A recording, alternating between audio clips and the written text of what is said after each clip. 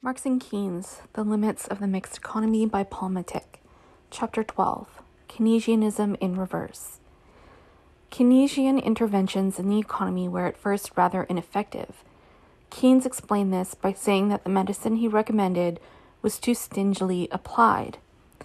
The unemployment problem remained unsolved until the approaching Second World War forced the various governments to do for the purpose of waging war what they had been unwilling or unable to do during the preceding depression. With the beginning of war production, however, Keynes was finally convinced that his theory would find confirmation, for now it would be seen what level of consumption is needed to bring a free modern community within the sight of the optimum employment of its resources.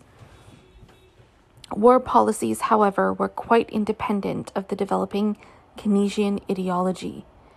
They did not differ from those employed in the First World War, nor did they differ between various nations, not all of which adhered to the Keynesian revolution.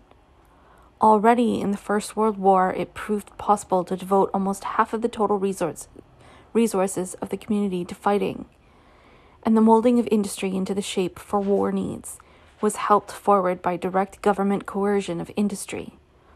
All the innovations associated with the commandeered economy of the Second World War, such as forced savings, controls on money, credit, prices, and labor, priorities, rationing, government borrowings, and so forth, had been employed in the first conflict despite the orthodox approach to economics which prevailed at that time.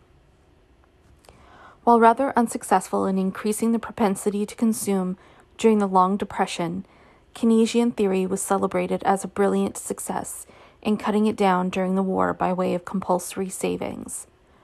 Though not able to increase investments toward full employment, it led to labor shortages by the destruction of capital. To put a theory in reverse can only mean to put it out of commission. Yet, strangely enough, the sacrifice of the theory was seen as a sign of the flexibility and the fruitfulness for practical actions of the kind of thinking that went into the general theory of employment, interest, and money. There is nothing in Keynes's plan for preventing inflation and war, it has been said, that contradicts his explanation of unemployment in peace. The plan for war finance suggests the need for compulsory savings, whereas the emphasis in the general theory is upon the social disadvantages of thrift. The reversal of circumstances from peace to war calls for a reversal of emphasis. But this can hardly be considered a reversal of emphasis. After all, Keynesian theory was based on the concept of a mature capitalism, unable on its own account to bring forth investments large enough to assure full employment. The purpose and meaning of Keynes's theory was to provide a way to have full employment in the absence of war or prosperity, and to overcome depression, not in the orthodox fashions of waging war or passively awaiting the destructive results of the crisis, but through the new and rational method of government-induced demand. It is more accurate to say that Keynes suspended his theory for the duration. In fact, his celebrated plan for financing the war was merely a suggestion to do dictatorially what was done at first by persuasion. Because of the stickiness of wages, Keynes at one time opposed deflationary policies. He now opposed price inflation for the same reason. In both cases, he was not intent on changing an existing practice, but wanted only to make it more effective by making it more palatable. Just as he once thought that a decrease in real wages would be more acceptable when carried out under stationary or increasing money wages, so he now thought that it makes all the difference in the world to each individual personally whether the excess of his income over his consumption is taken from him by tax or loan. To him personally, government stock is an addition to his wealth, to his security, and to his comfort in facing the future. It gives him a claim over the future resources of the community. Someone will have to meet his claim. But this someone is not necessarily himself, and even if it were, it may suit him better and involve less sacrifice to part in installments with his personal resources and to possess meanwhile a title to wealth which he can realize in case of need. It is clear that wealth used up during the war cannot be drawn upon in the future. a claim over future resources merely means additional future work. Enough work must be done in the future to produce the commodity equivalent for the then existing wage rates, plus the commodity equivalent of war savings. It is true, of course, that people only cash their war bonds gradually, which spreads the surplus labor necessary to redeem them over a longer time. But this does not alter the fact that any increased consumption stemming from the purchase of war bonds can come only out of new production. The individual's claim over future resources is an illusion he maintains by not looking at society as a whole. If someone else will have to meet his claim at some time, then of course at some other time he will have to meet somebody else's claim. Keynes was at one time convinced that the individual must be taught to see the problem of society as a whole. But for the sake of victory, he suspended that conviction, and now hoped that the workers at least would retain all those illusions which helped reconcile them to the increased exploitation necessitated by war. Keynes thought of the future in still another respect while making his proposals for financing the war. He feared that the post-war situation would look much like the pre-war, with a lack of effective demand and its consequent unemployment.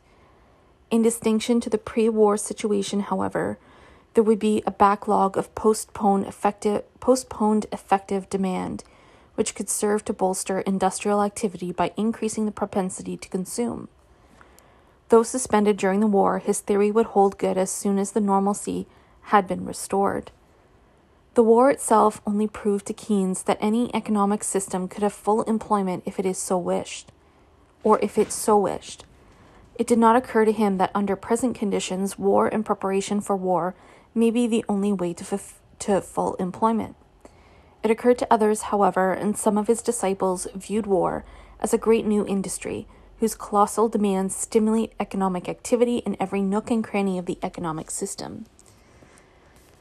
Even though the expected yields which raise the marginal efficiency of government investments are mainly in terms of social and military advantages rather than pecuniary profits. Generally, however, the Keynesian spirit was better represented by those who emphasized the socialistic aspects of government control. Near the end of the Second World War, for instance, William Beveridge proposed a program of full employment based on the socialization of demand without the socialization of production. Built on Keynesian principles and choosing fiscal means for its realization, such a program was to carry the full employment policy of war into the conditions of peace. The fear that there might be a return of persistent, widespread unemployment in the wake of the war proved to be exaggerated. In the defeated nations, it once more became a problem for a time, but if a distinction is made between economics and politics, this was not a strictly economic problem.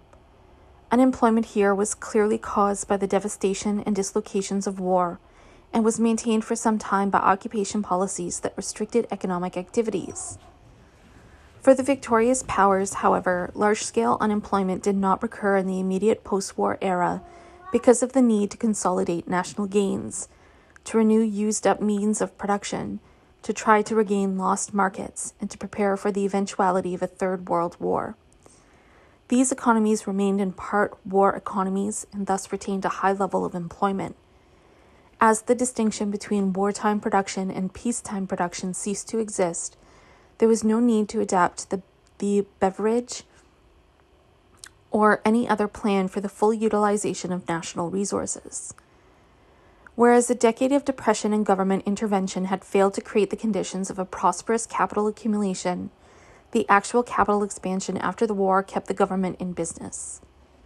Full use of productive resources, where and when it came about, was accomplished by extending government-induced non-profitable production. Part of this increase resulted from public welfare and foreign aid measures. Most of it was generated by military expenditures. At various times, attempts were made to operate with balanced budgets and to gain surpluses for debt retirements. But ensuing business recessions reversed these policies quickly. It was by way of inflation, debt accumulation, government-induced production, war preparation, and actual warfare that the dominant capitalist nations reached an approximation of full employment. This experience strengthened Keynesianism and led to the widespread belief that a government-maintained quasi-boom could be indefinitely continued. Keynes's untimely death in 1946 deprived him of the opportunity to witness the validation of his theories in government-manipulated post-war economies. That this had been achieved largely by way of war and preparation for war was to be regretted, yet logically it should have been possible just as well under conditions of peace. Indeed, it had been Keynes's interest in international peace and general social welfare which had led him to advocate a government-regulated investment policy in the first place. Such a policy, Keynes felt, would remove the pressing economic motives for war, since no country would need to force its wares any longer on another, or to repulse the offering of its neighbors. International trade could cease to be what it is, namely a desperate expedient to maintain employment at home by forcing sales on foreign markets and restricting purchases, which, if successful, will merely shift the problem of unemployment to the neighbor, which is worsted in the struggle. Instead, it would become a willing and unimpeded exchange of goods and services in condition of mutual advantage. While still adhering to neoclassical doctrine, Keynes had been undogmatic enough to advocate protectionism whenever British interests made this advisable. During the Great Depression, he went beyond this to rediscover an element of scientific truth in mercantilist doctrine and the mercantilists' disregard for the world at large. At that time, it was the gold standard which, in Keynes's view, was largely responsible for the prevalence of unemployment, for under its rule there was no orthodox means open to the authorities for countering unemployment at home except by struggling for an export surplus and an import of the monetary metal at the expense of their neighbors. Keynes favored economic policies unimpeded by international preoccupations and directed to attaining an optimum level of domestic employment.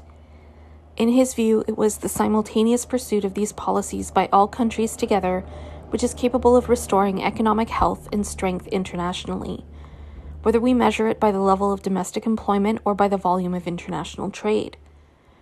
Recognizing the limitations and dangers of such a policy, Keynes tried to overcome them by taking part of the national economy out of the process of international competition. If all countries would do likewise, there could be full employment elsewhere or everywhere. With or without the gold standard, a full employment policy implies different things for different nations, and for the different classes within these nations. Its success or failure depends on the nation's relative strength in terms of natural resources.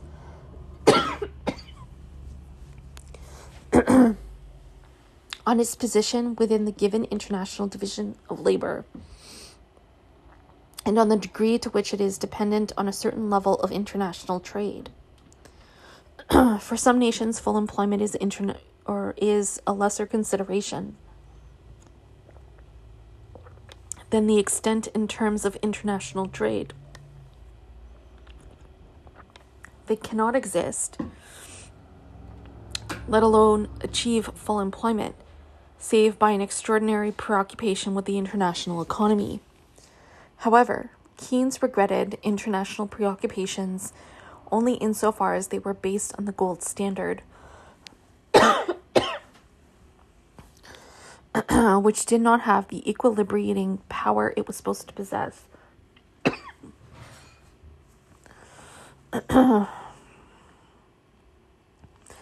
He wanted to replace it with agreements reached by conscious considerations of international economic needs.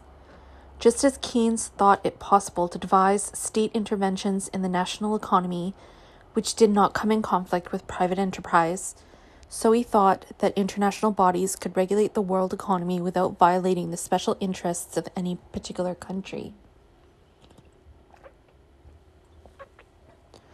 Additional data and instrumentalities of control would be required, of course, but Keynes saw no insurmountable difficulties in applying his suggestions for the domestic economy to the world.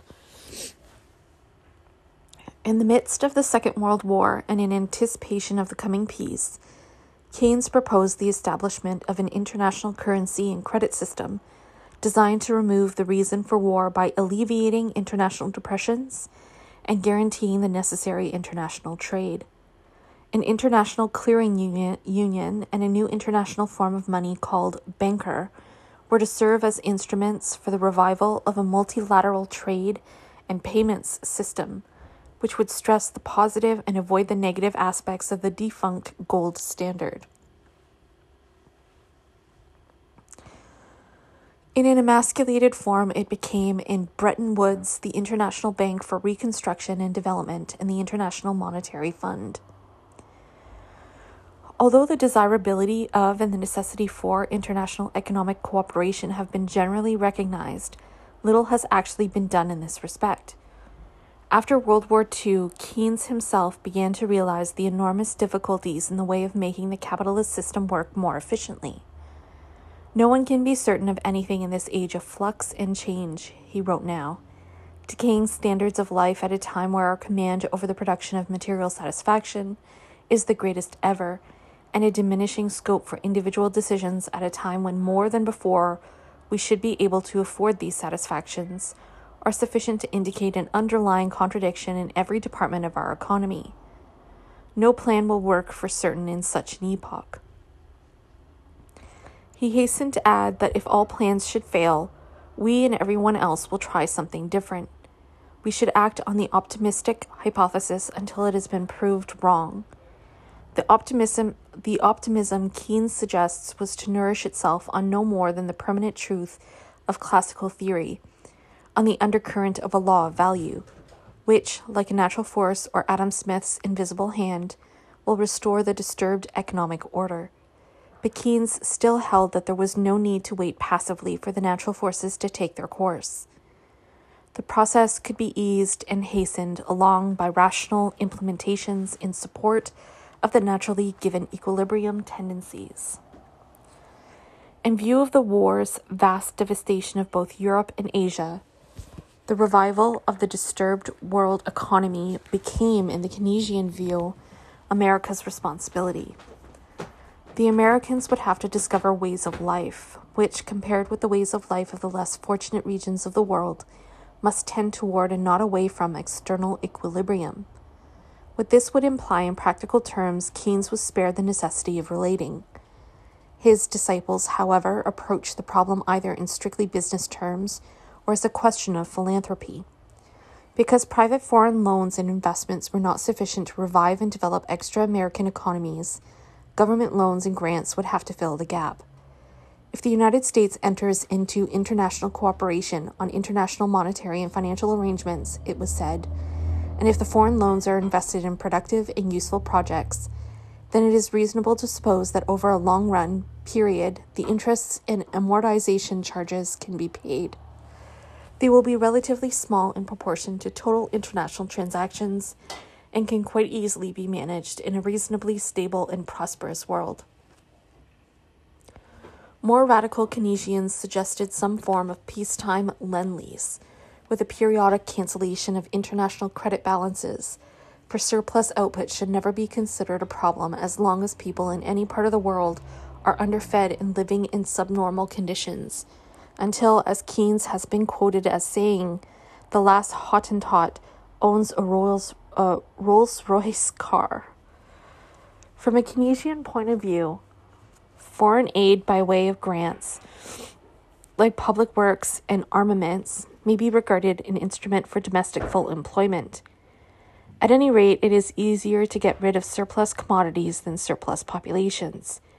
As wages are costs of production, the profitability of private enterprise would suffer if surplus products were distributed as higher wages. The wage system itself precludes any significant free distribution, for under this system, people work only if they must.